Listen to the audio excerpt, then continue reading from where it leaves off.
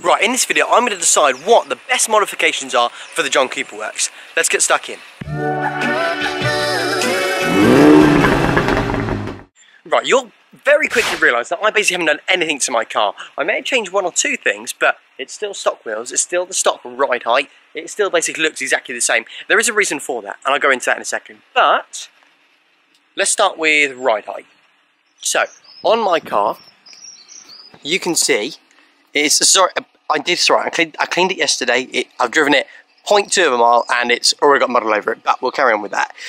These are obviously the standard wheels, but the standard ride height as well. They are quite high, if I'm honest, and also they could probably do with some spacers if you're looking at it, because look, that's really where the arch is, and they do sit in. You can see how much they bulge out on these wheels though, so obviously if you imagine being near the curb, please be careful with trying not to hit the curb. But yeah, look, you can see they really do step out quite a bit, so we do probably need some spacers just to pop them out a little bit, make them look a little bit wider from the back. Now, what's the reason why I didn't actually lower my car?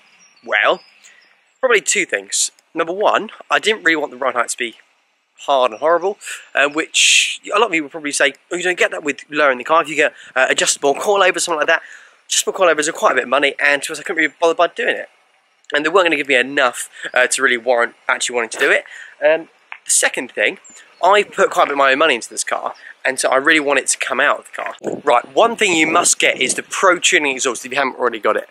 If you come down here, can you see I've got the Pro Tuning exhaust? It's given away by, it almost looks like there's like a little overlap, it's kind of like encased in something else, but that has got a valve on this side that opens up, and I guess it kind of just bypasses a muffler or something, and makes it a hell of a lot louder.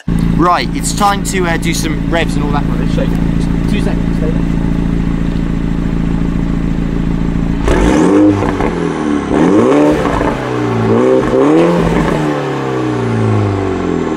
I would absolutely recommend doing it.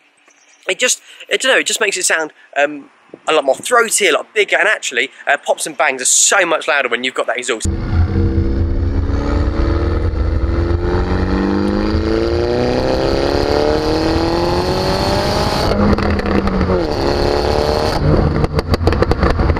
I 100% recommend that. Now, for those of you that are lucky enough and have got the brand new John Cooper Works, you'll probably, if you chose correctly, have these lights. Can you see? Now, there you go. If I get in the sun quickly, can you see now they look like they're lit up? Those little bits light up. The little indicator kind of comes through there as well, and there is a reversing light. Now, the reason I've got that is because a company called Mulgari did it for me, because I wanted to update the car. Now, when I came to sell the car, whatever it may be, I have put quite a bit of my own money in here, so I actually want to try and keep some of that money.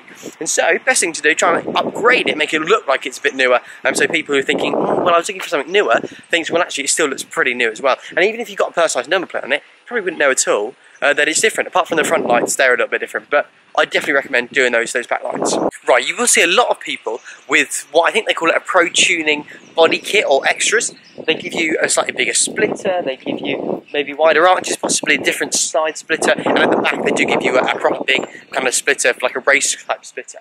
Now, I haven't done that. You can see if I go down, I haven't done that. I've left it stock.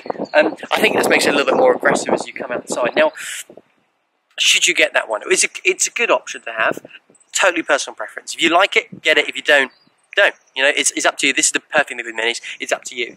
And also, while we're here, chrome, and move around the back, chrome. Big debate about whenever someone says, oh, modify your car, make sure you get it modified, and I say, okay, what do you think I should do? And they say dechrome it. Now, dechroming is one of those things which is quite personal. If you want it, great. If you don't do it. That's what I feel. Dechroming does look good. For example, this car, dechroming probably would look pretty mean. You can see, especially on the front grill, see how much chrome there is on the front grill as well. So it would look really cool. But again, it's totally personal preference. But it's one of the go-to modifications. If someone ever asks you, oh, what are you going to do with your car, and you say don't know, they'll probably say get it dechromed. So again, it's up to you, but it does look pretty cool. I do admit. While we're in Feb, and the weather is so nice. It's like 12 degrees or something. Look at my watch for 12 degrees. Anyway, don't worry about it. In the car it says 12 degrees. And it's so nice, it's sunny. I thought I'd show you something that's just probably not on the forefront of your mind for modifications. So I think you're really looking. Sorry to interrupt myself, it's really super windy, so I'm going to come over here where I've got some protection and talk about it. But anyway, so what I was going to say is, one modification that I think you should probably do is a ceramic coating, a type of paint protection, PPF, paint protection film, is a really popular one. It's a lot of money though, but yeah, at least a ceramic coating. So get the car detailed really nicely. Weird. Get the car detailed really nicely, get all the scratches, anything like that out of the car, and then get it ceramic coated and make sure it looks nice. But why ceramic coating? Well, ceramic coating is, although it's quite a lot of money, it's probably a couple £100 for a Mini. It keeps it looking nice. When you come to resell it, it looks nice. People think, actually, oh, that looks really nice, it's nicely kept. Number two, it makes a lot less time when you come to clean the car. And now, what on earth is that? Loud.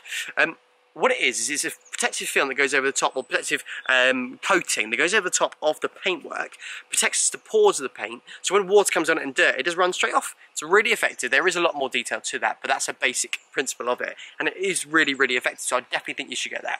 And it lasts around about 3 to 5 years, depends on how you look after it, how well they do it, but around probably 3 to 5 years is probably a good shout for it. Right, it's so, right, it's so windy. I'm going to get inside. Come on. I'm going to get inside and I'm going to talk to you guys from here. Guys, that's what I think you should do to your car, but it's totally up to you. It's your choice. And make sure to like and subscribe to the video, but for now, I will see you soon.